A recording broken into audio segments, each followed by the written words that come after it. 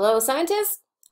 Today we're going to do the first part in this video of Lab 5.04. We're going to talk about gravity force. Later you can watch the video on the pendulum lab. That is the second half of Lab 5.04. The first part of the lab is doing the pre-lab and watching a TED Talk video or a TED video on how to think about gravity. Which is really important because you're going to get the formula for the force of gravity. I've stopped the video at 41 seconds where it discusses the formula that you're going to need to use in this lab. This is the force for gravity. This is the gravitational constant, which is always constant for a particular planet.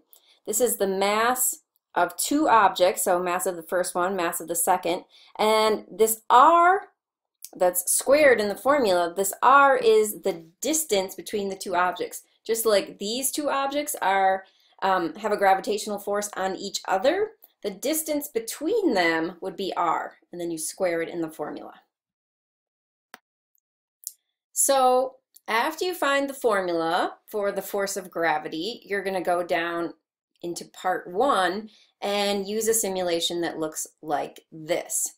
And I'm going to show you just a bit about the simulation so you can have the tools you need to finish the lab. So when you start the lab, it's going to look something like this.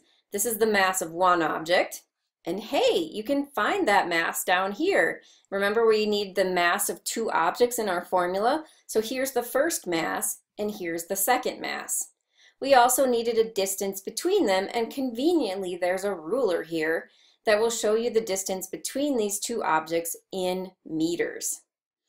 We can control the masses of both objects by using the slider, or you can click back and forth if you want to adjust it to a particular number. So both of these masses can be controlled with the sliders. And then the force, that big F in the formula, is right here. So there's a couple of different things you need to know. You need to know the distance, that r in the formula, and you need to know the two masses, and you need to know the total force. So we talked a little bit about what you can change in the simulation, the masses. You can change the distance, you can move these guys. And that will change the force that's at the top of the force between the two masses, the force of gravity. Since everything exerts a force of gravity on everything else, even these two little earrings are exerting gravity on each other and on me, just not very much because they're not very massive. We can look at the formula for the force of gravity that we found in question 2 that was in the TED video. And we have to think about what 3 things can we change in the formula that you can also change in the simulation. Well, we talked about the masses. We talked about the distance here. You can change that. And we also talked about the fact that if you change the mass and the distance, you're going to change this big F on the left-hand side of the equation. So for number 5, you need to go into the simulation, change each variable, and record what happens to the gravitational force. That's the force at the top. Use scientific language. For example, if I keep the distance between the two objects constant and I increase the mass of the blue object, then the gravitational force increases. So you want to go into the simulation and look at the relationships between the mass and the distance and the force. And then you want to write down what you find out. So basically this is an opportunity for you to just go into the simulation and play a little bit and write down what you learned. So for the second part of the gravity lab, you're really going to have to be familiar with this formula. Remember this formula because we're going to be using it a great deal for the next couple questions. For number 5, let's do a little experiment. So I have both masses set to the same thing, And I'm going to turn 1 all the way up to 1,000. And you can see that the force changed here. I'll turn it back down so you can watch it change. This is like 4, I think it's piconewtons. And then it gets much bigger, like 4,000 piconewtons. What's going to happen if I do the same thing, if I turn this back down and turn the blue one up? Do we get to the same force? If I make a change in the blue ball's mass that's the same as the change in the red object's mass, what happens to this force here? You can think about that for question 5. And think about how you entered these masses into the formula. Where do they go? It's going to be this mass times this mass. Is that going to be the same result if you do this, if you switch the masses here?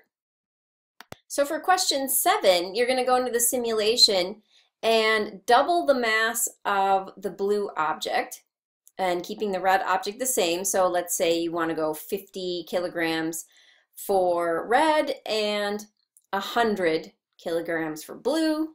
Keep the distance the same and see what happens to the force at the top. You can do the same thing.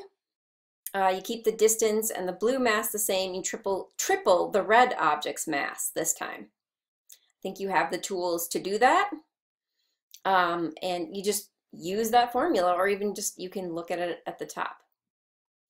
Based on your answers to questions 7 and 8, what's the mathematical relationship to mass and force?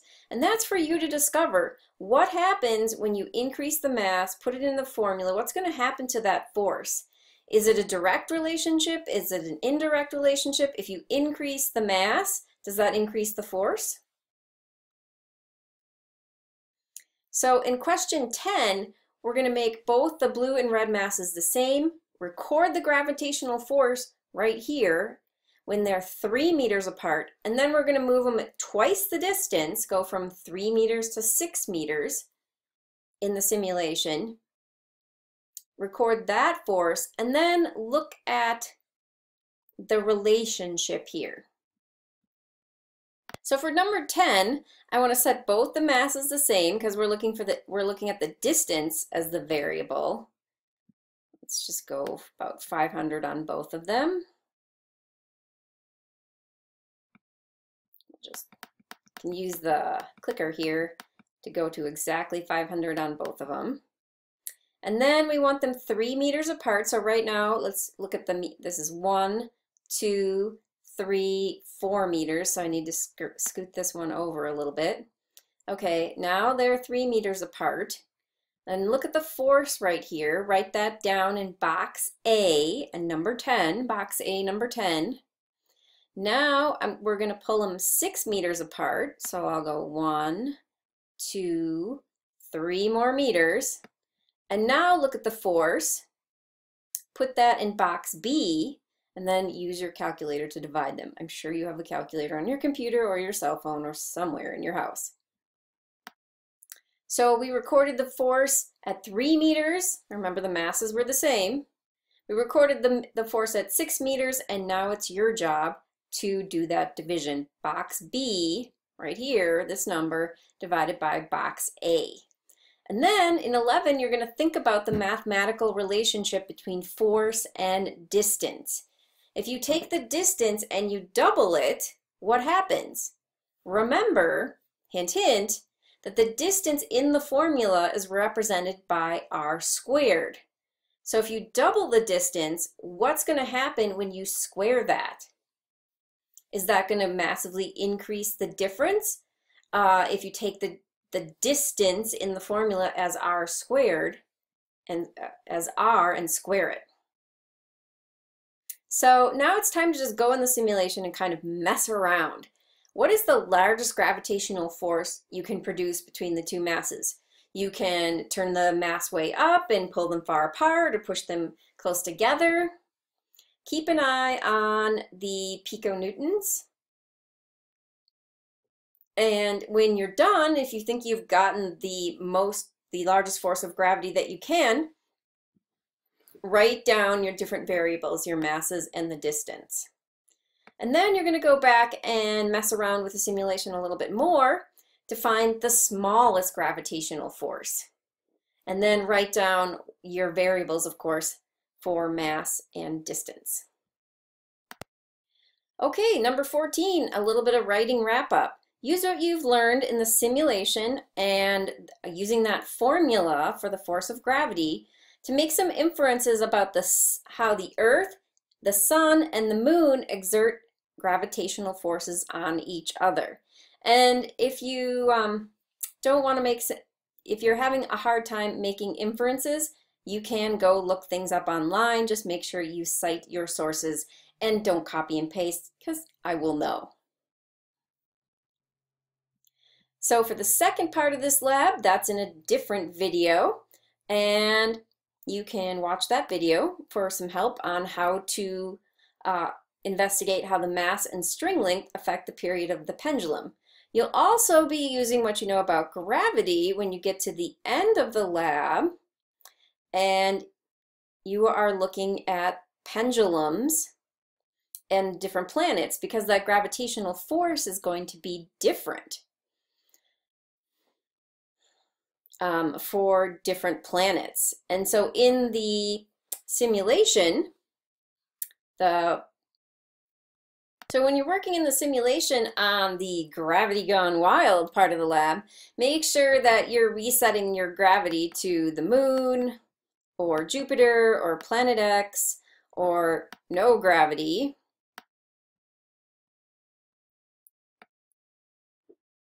What happens in no gravity?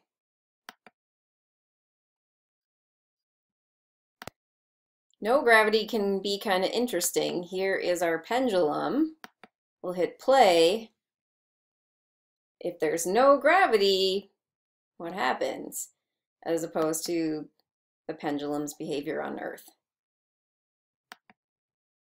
There's more information in the second video on how to use this simulation. So I'll let you watch the second video. Good luck. Thanks for doing this lab. You're a great scientist. I'm always impressed, increasingly impressed by your answers. Thanks for your hard work. This is Miss R signing off.